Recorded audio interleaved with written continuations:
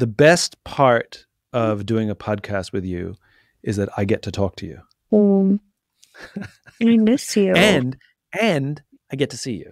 I get to see, like, on work time. Like, it's not like I'm trying to call you in the middle of work and I know I'm not going to catch you because you're in the middle of your work. I just have a moment. Yeah, this is considered work. Hey, Simon, it's a real job to be your friend. What does that mean? Joking. I'm just joking. It's what we're saying implicitly, but also it's such a joy. Well, no, it's because we both love what we do for a living, and it all makes the most sense when you get to say, my favorite people to spend time with outside of work and share life with are also people that's how I know I'm on the right track professionally. So, I did no preparation for this interview whatsoever. Because whatever. You are famous because of Milk Bar. And I have a couple questions about that I personally would like to know, that weirdly in all these years I've never asked you. But you're famous for Milk Bar. You're famous for your Netflix TV show. You're famous for your books, your cookbooks, and your new book. What's it called? The new book's called Dessert Will Save the World. Yeah. Amen to that. Like, have you ever seen anybody angry eating ice cream? It just doesn't exist. It does not exist. They're a little less angry. They might still be angry, but the ice cream didn't make them angry. Right. He's like, I'm so mad with this chocolate cake.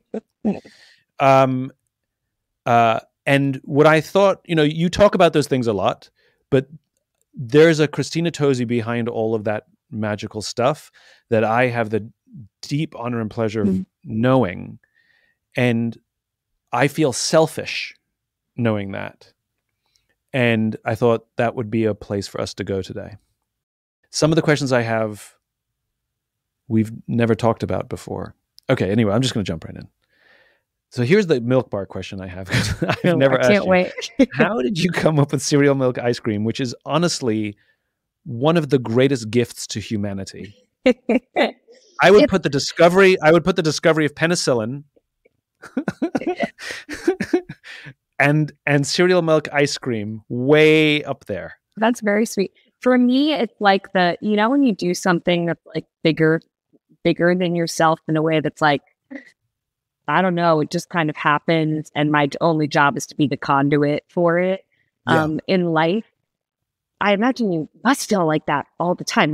Now I'm going like, oh, wow, there are these questions that I have never actually asked you either.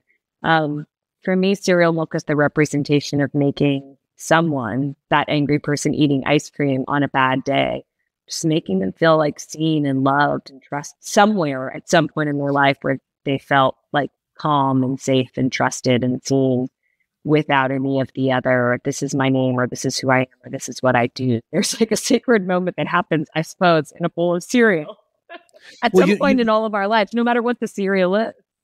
There's the magic of that product. It's not just tasty ice cream, because there are many flavors of tasty ice cream that I love, but there's no flavors of tasty ice cream that so tap into nostalgia and childhood. I mean, if you make dessert, of course, make dessert can save the world. It makes people happy. It does the thing. Like, dessert's a sacred space. Like, aside from a tasting menu only restaurant where someone's going to serve it to you, like, dessert's an opting course, right? Like, it's also not, it's something people choose to do, not something that people have to do.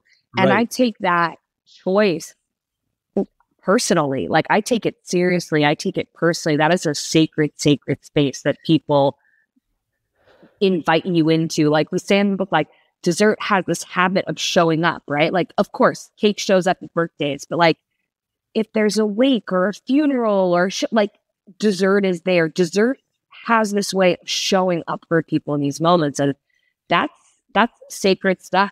That's a really sacred I love stuff. the fact that you think about that dessert as a discretionary course. So you're not actually competing against other desserts. You're competing against, let's get out of here and go watch a movie at home. You're competing against, I've put on so much weight. You're competing against like all of those things. You're but competing you're not competing with people's emotional neuroses, like their so dark sides. Meet their emotional child. Meet their intellect. Like, you're in the middle of an argument largely in someone's head, or some brilliant resolution where some of us just like in the head be quiet. We're going to Milk Bar. We're doing the thing. We're whatever.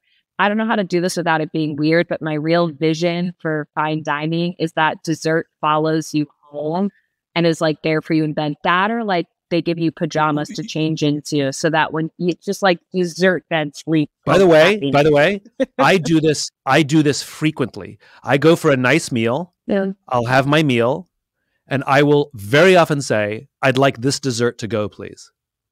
And so you don't have to find a way to deliver it at home. You just have to find an elegant way to put it in a cooler pack so it stays fresh and is beautifully presented when you get home. That's all. I do that regularly. Yeah, it's not a nicety. It's like, because I want to eat this in home. I want to eat it, but I want to eat it in about an hour. Covers. Yeah, I want to eat it in about an hour. Yeah, and I want to eat it in front of the TV. I don't want to eat it at a restaurant. Yeah. So I'm going to change subjects on you. This is a dramatic shift now. This is a dramatic shift of key. We're going to go from a major key to a minor key. Yeah. I regularly on this podcast will talk about vulnerability, and I will talk about during COVID that I made a rule with all my friends that there's no crying alone. Yeah. I talk about this idea of no crying alone. What I don't ever say is that during COVID, you and I called each other more than a couple times and cried together. And I remember the first time you called and you were going for a long walk. You'd left the house. Don't remember how it started. And I remember the preamble. You said, I don't remember what you said about how you were doing, but clearly you were in a difficult place. It was a difficult time. And you said, I could go to my husband, but he's also in a difficult place. And I don't want to add more to his plate. And so, do you have a minute? And I don't remember the conversation at all, but I remember we cried together. And I always adored you, and I've always been a fan of yours. But it was on that day, like this friendship, like became real. It was set in concrete. You know, it went from fun to solid. Yep. And I do you remember that day? You know, it's funny you ask because you're saying this, and in my head, I'm like, Simon, I remember the tree I was standing under. I remember the gate, like the sort of like the way when you walk and you kind of almost walk like a soldier, where you sort of like kick your heels up a little bit because I was just sort of like grasping for straws. And I remember the phone ringing and I remember hearing your voice. Like I remember where I walked. Yeah. I remember those steps. What is it about? Why don't people call a friend in need? You know? I mean, here we are. I trust you with everything. I would call you and tell you I'm struggling. I would call you and tell you I'm hurting. I would call you and tell you I'm flailing. I would call and tell you I'm confused. I'm lost. I would call and tell you all of those things. And I want to know why other people don't. I have friends who don't call other people in times of need. And they have this weird sense of I don't want to burden anyone with my problems. Or there's shame or embarrassment attached, especially if somebody considers themselves a high performer. I was going to say there's probably part of it that also is if I say it out loud and I have to hear myself, one, that makes it true. Yeah. And two, making it true means I have to admit it and then grapple with it and deal with it. And if you're talking about high performers, you're talking about people that implicitly don't want to admit defeat, and confusing vulnerability with defeat, right, is probably like number one reason why people that are high performers struggle. And then also, if you're a high performer, the second you say it out loud and you acknowledge that it's a thing, then you have to go out and solve it. And if you don't think you have a solve for it, it's too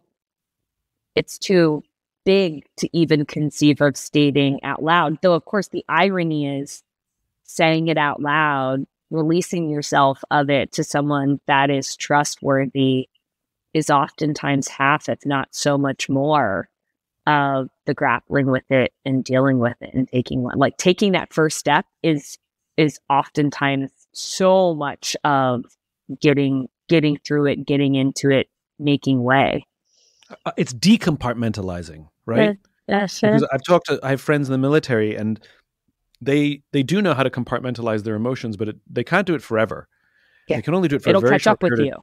They can only do it for a very short period of time while they're in the moments of chaos, because they don't there is no time to deal with whatever they need with the emotions in chaos. But they will have to deal with it, otherwise that's when all the mental health challenges show up. And what I think is so interesting is you're talking about by saying it out loud, because thinking it's still ethereal, it's a thought, right?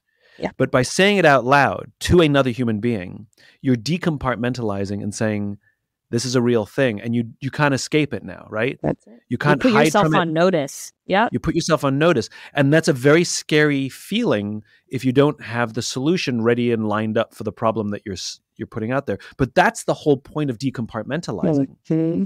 Have you always... Also... Yeah, sorry, go ahead. No, please. I was going to say, but like for my experience with you is the most beautiful part of our friendship. Like, why did I call that day? Why were you the person that I called? It's not like I tried 6 other people. Like, I went on a walk. I knew I was going to call you.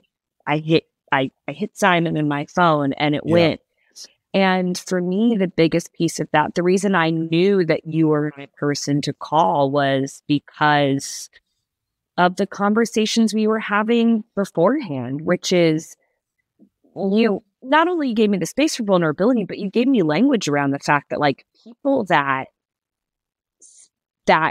believe part of their work, and that is part of my belief. I believe that so much of my work and what brings me joy and why I work as hard as I do is because I want to show up and help people. Right. And when we're having like our high times and our high moments, you always have this beautiful way of saying like, man, when we're high, but let's not forget, to your point, that we can't feel high always, right? Like we're going to feel grounded, and part of feeling grounded means that we're going to dip below feeling, level set. And that happens and it's frequent. And when it does, let's not run away from it. And it almost made me feel stronger to call you to say, oh shit, I'm having a moment that's like this moment that we're talking about. It was an invitation in to say, you feeling this way actually is validating that your work matters and that you're on the right course and that you're human and that you're all of these things. There's an insight here.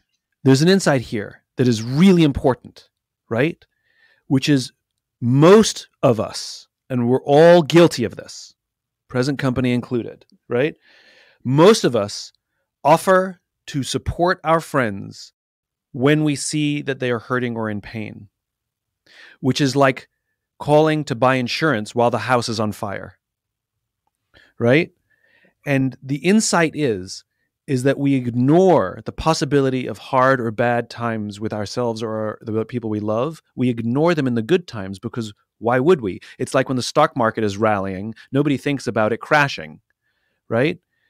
And the one thing we did, probably by accident, but the one thing that we did is in the high times and the celebrations and the high fives and the woohoo and this is life forever and it's never going to change.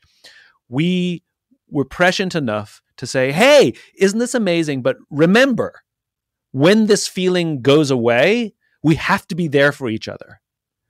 In other words, we bought the insurance early. You knew you had a policy when your feelings crashed.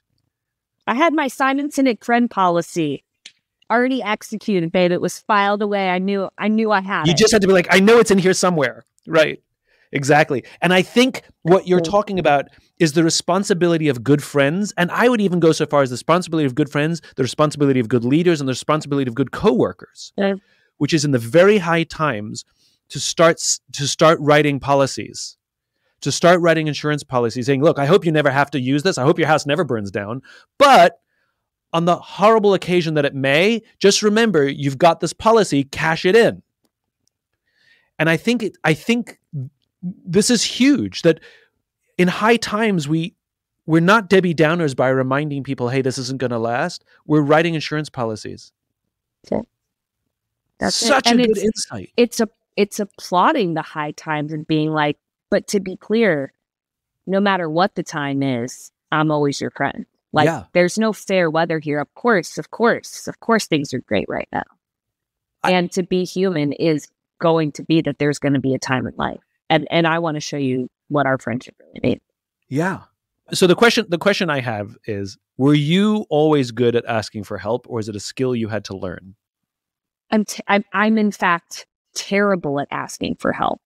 In a very interesting way, you are calling out a dynamic of our friendship that is, I would say, very bespoke to our friendship.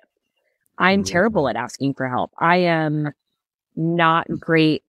I'm great at being vulnerable in certain moments with certain people, and the rest of the time, I plow through it. So I'm not a one size fits all in this spirit of asking for help and vulnerability. So what is the reason you don't want to ask for help? I think probably the tricky part of, like, where, depending on where you're at in life, the things that made you successful oftentimes are the things that hold you back, once you make to certain tiers of, air quote, success.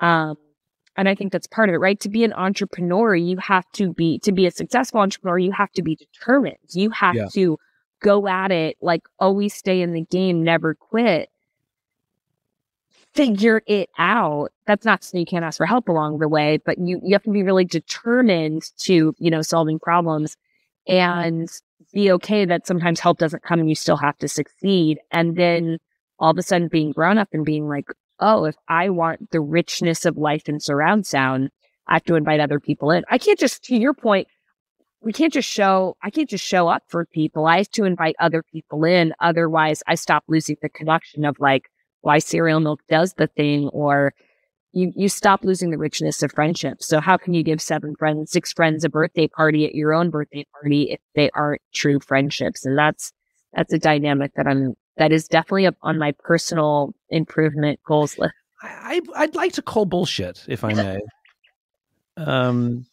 Because I know entrepreneurs who don't ask for help, and they can only reach a certain level because they have to be in every meeting, they have to make every decision. And you can't achieve what you've achieved in the scale that you've achieved it without being forced, even if you did it kicking and screaming. But you had to delegate, and you had to let go, and you had to ask people to do things and own things and run things and take accountability for things, because you physically could not. Nobody can achieve scale without maybe not asking for help, but getting it. Perhaps it's, for me, I'm being very literal about the "I need help, will you help me" delivery versus getting help. And part of the getting help for me is you have to be fearless as you're building, and then you have to be fearless from a failure standpoint, I suppose, both in building and when, to your point, when you're scaling and you invite other people in to the party, truly into the inner circle.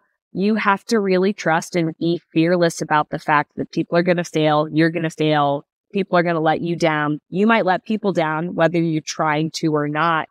And just having, like, an emotional vigor about you that says, no matter what happens, I'm going to be okay. Is your team good at asking for help? Sometimes, probably not. Oh Lord, this is really a deep dive. Probably not. They're probably, I would say that they're very similar to me. And I don't know I've ever had someone say, I need help. But rather an invitation in that sort of implies, I'd love your brain share. I'd love your feedback. Right. I need your support, but not there's a little bit of this, like the fear of, like, being like, I need help, and what it implies. Because that's actually, you're so great at that. You're so great at the balance of, I'm curious and I'd love for you to unlock more than what I do or don't know, without overtly being like, so, like, The do you mean? help me feels like I'm drowning.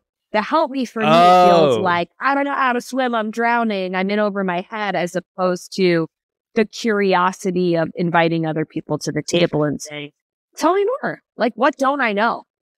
Tell me more. Do you know one of the things that I've learned is that there's two ways of asking for help, right? Most people think asking for help is, and you said this before, is the admission of defeat. Yes. And so their temperament is defeated, right? I don't know what I'm doing, and can you help me? I need help. I need help. I'm drowning. I need help, right?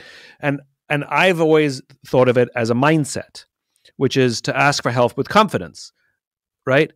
Like, hey, can somebody please help me out here? I am completely underwater and I definitely need some help. Otherwise, I don't know, I'm going to drown or something. Like, somebody please just help me, right? And to have a sense of humor or a confidence in the asking for help is a mindset. So you're asking for the same thing with the same circumstances in both ways.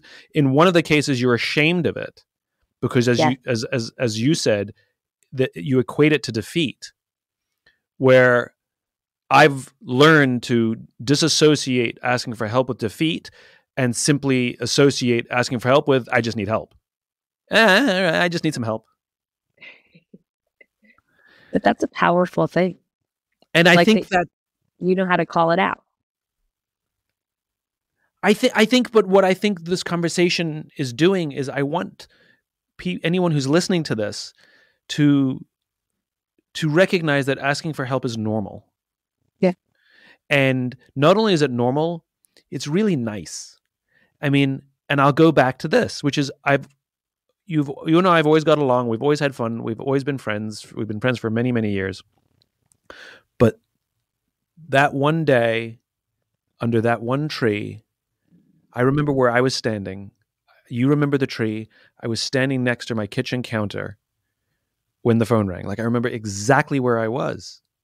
And we remember specifics of where we were, like when the moon landed. We remember where we were when we watched, Neil Armstrong walk on the moon, because these things have such impact in our lives. And so how powerful is it that something as innocuous as a friend calling and saying, do you have a minute? That you and I have internalized it like people internalize watching Neil Armstrong walk on the moon. And on that day, we became very close friends. And we don't talk a lot. Let's be crystal clear. Like, I don't see you a lot. I don't talk to you a lot. But you and I have the undying confidence that on any moment of any day, if the phone rang and one of us said, got a minute? So I'll just tell you a quick funny story. You'll appreciate this, right? So a friend of mine went through a really tough time and I didn't know about it. And she's a very close friend. Went through a really, really hard time.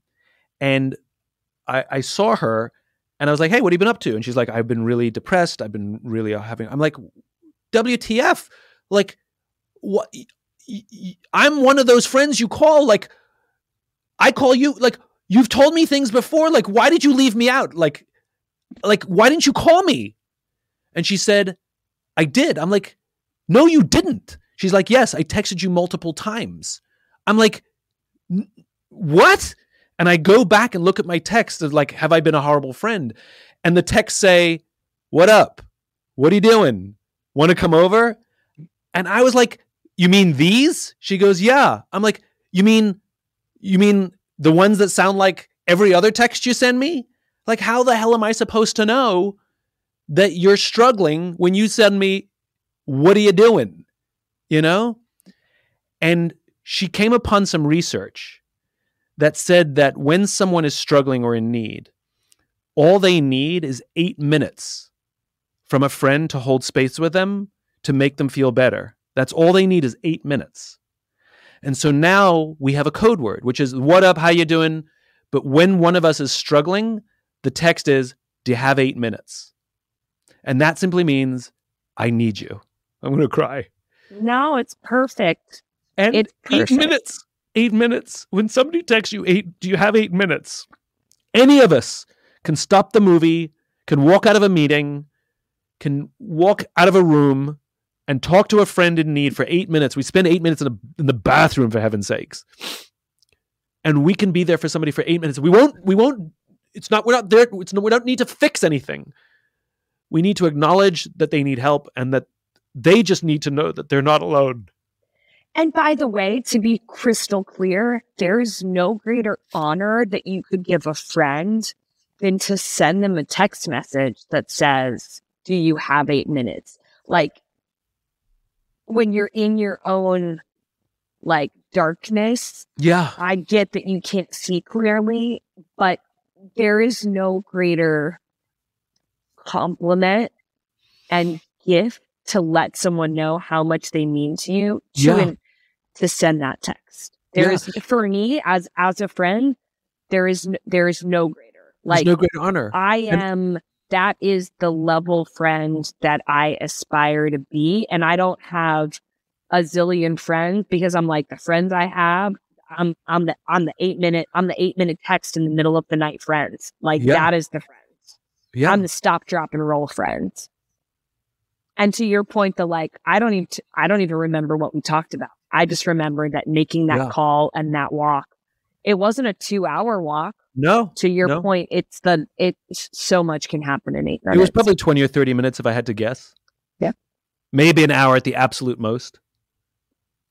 8 minutes. 8 minutes. And you really said it best, which is for anybody who says, I don't want to bother anyone with my problems. Like, how dare you deny them the awesome honor of getting to hold space with you and sit in mud with you and give 8 minutes of their life just to let you know you're not alone. That's not to fix things, just to let you know that you're not alone in whatever you're doing. And sometimes it's not deep emotional stuff. Sometimes, like, I don't know how to solve this problem, and it's silly stuff. But the thought that we don't want to bother our friends is unbelievably selfish. Right.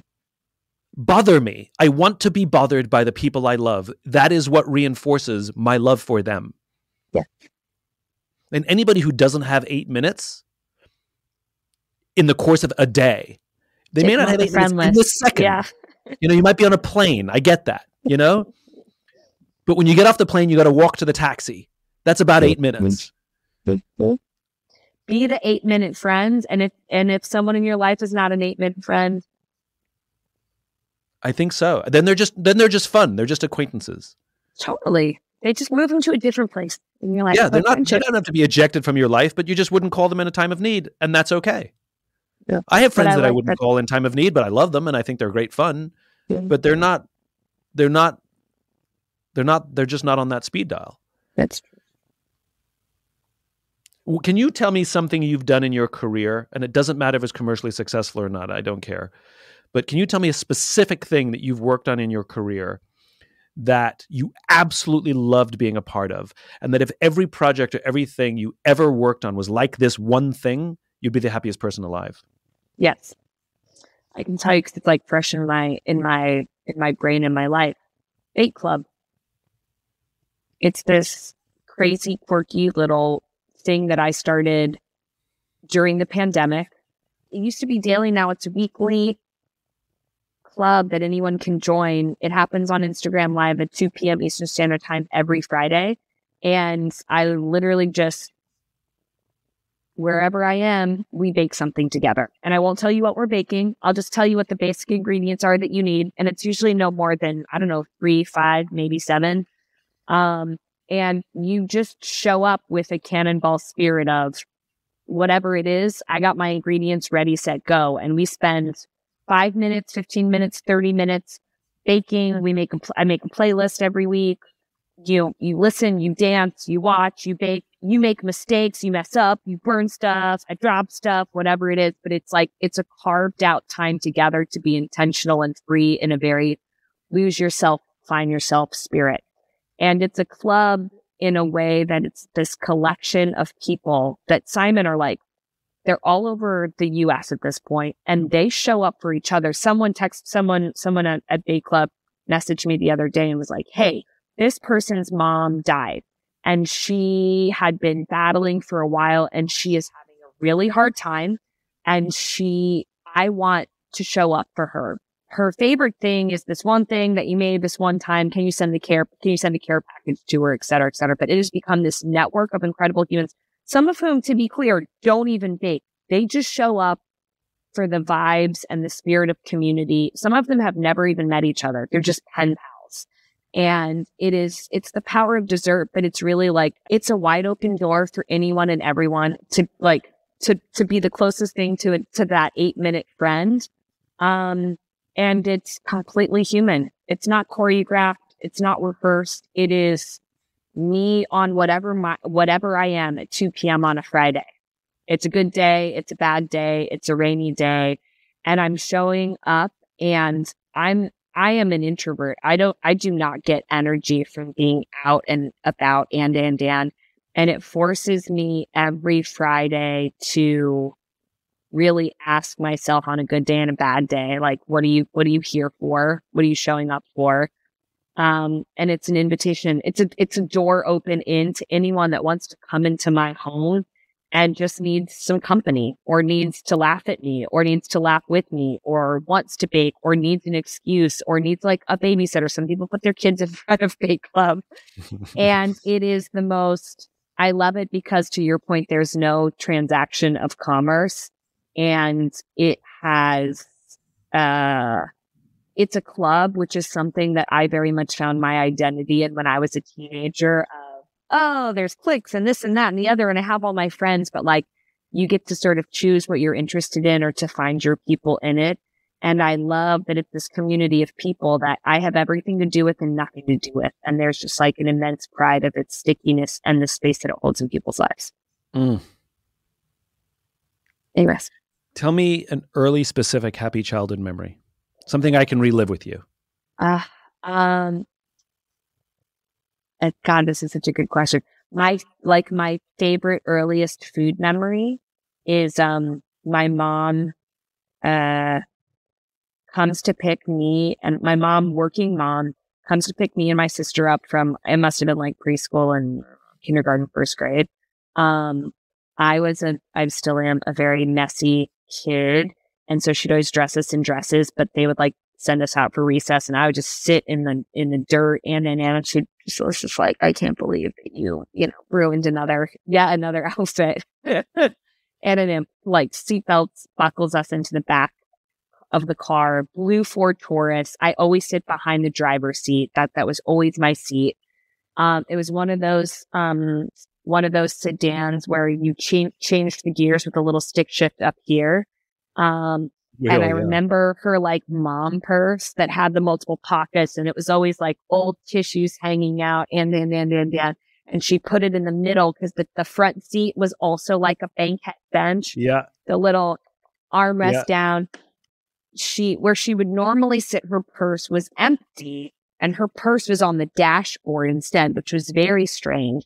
And she pulls halfway out of this like preschool kindergarten parking lot and pulls over. And when they pulled over, my mom or my dad, it was because we were fighting. My older sister and I were fighting, kicking each other. Once I opened the door, because I was curious what would happen. Don't make me pull this car over kind of thing. Right. And my heart goes into shock, like, oh shit, what do we do? And she digs into her purse and like, oh, what could this be? And she pulls out a bag of sugar babies that she left in her purse on the dashboard to be warmed by the sun. And out of nowhere, this makes no sense whatsoever, tears open the bag of sugar babies. And, they're little brown sugar pieces. They're probably just food for your taste, Simon, but they're very magical. And she like doses out 2 to my sister. And I remember the clink of these 2 little pieces of like sugar coated candy clinking into my sister's hand and then into mine. And she pours a few into hers, and just quietly, there's no words exchanged because we're so perplexed. And I don't know, she must have been having a good day or a bad day. I don't know. I've asked her. She doesn't remember the day at all, which is hilarious to me because it's so vivid in my memory. And we just ate these warm, brown, sugary sugar babies that had been very intentionally warmed by the sun. And I don't remember anything else about what happened that day, what happened afterwards. I remember it was done in complete silence. And it was the equivalent of when you watch someone as an adult eat something really good and they just go, and you can see their sort of like eyelids flicker and take them somewhere. my food memory. That's my first vivid memory as a kid that was joyful, and it had to do with sugar and dessert. So what I find thank you for sharing that, by the way. What I find astonishing about you, and we've never talked about this, is that story, Bake Club, and almost everything we've ever talked about today is the exact same story. How so? Which you've used the word invitation so many times today. I don't even know if you've even realized it. You keep saying invitation, invitation. And who you are is like, you surprise people with sugar, and I don't mean literally. You surprise people with sweetness. And that you happen to be a dessert person is just poetic. But the way you describe Bake Club is, it started off in COVID to be this little surprise. You show up no matter what. Nobody, and if you use what happened when that car as a kid, it's the same experience for people. They don't know what they're going to get. They don't know what kind of mood you're in, but all you know is you show up for other people. Your mother showed up for the kids.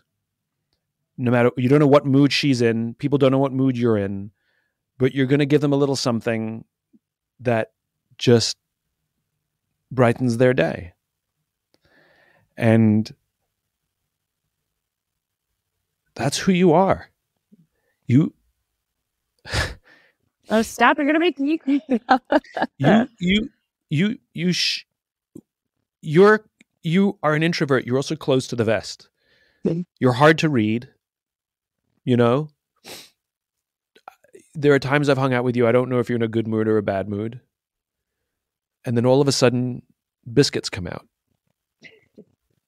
And you have become your mother. We're kind of in the back seat going about our day. And then all of a sudden something happens. We don't know what's going on. And the result is something delightful and sweet. And that's what it is to be your friend. And that's what it is to be in Bake Club. And that's what it is to work at Milk Bar. You know, it's kind of like we're going through our routines, and then you interrupt our routines with a little bit of magic. And that's your purpose on this planet, is to perpetuate what your mother instilled in you that day. To go the extra length. That's what it is. It's not that she just gave you the candy. She went to the extra length of preparing the candy and warming it in the sun. You said they were heated intentionally, and that's what you do. It's with great intention that you make preparations to surprise people with a little bit of sweetness in their lives, just a little bit to keep them going that day. That's what you do. You put in a lot of effort. Warming the candy on the dashboard has become an entire business and enterprise for you. A lot of effort, a lot of thought for a little bit of magic and a little bit of sweetness for the rest of us. Because you're always thinking about us and your customers and your friends. Yep. Also seen. I feel so seen and also therapized in a way that...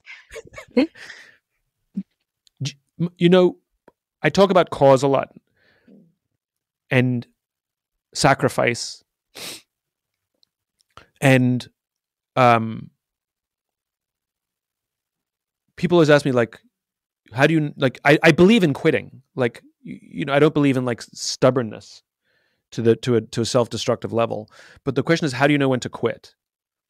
Right? And for me, the sacrifice has to feel worth it.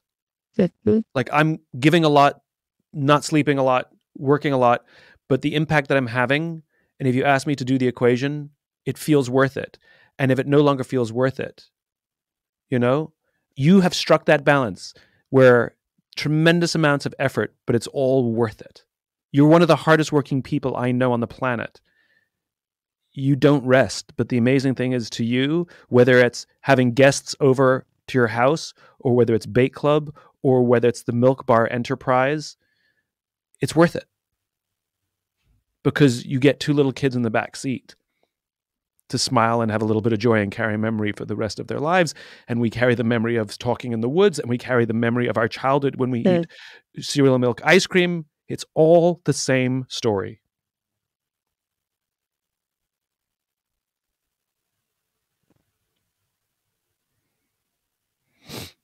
Insane. It's so true. How many memories do you have? Not that many, right? They're thoughtful. We only remember the things that matter. Tosi, I love you. I love you. If you enjoyed this podcast and would like to hear more, please subscribe wherever you like to listen to podcasts. And if you'd like even more optimism, check out my website, simonsinek.com, for classes, videos, and more. Until then, take care of yourself, take care of each other.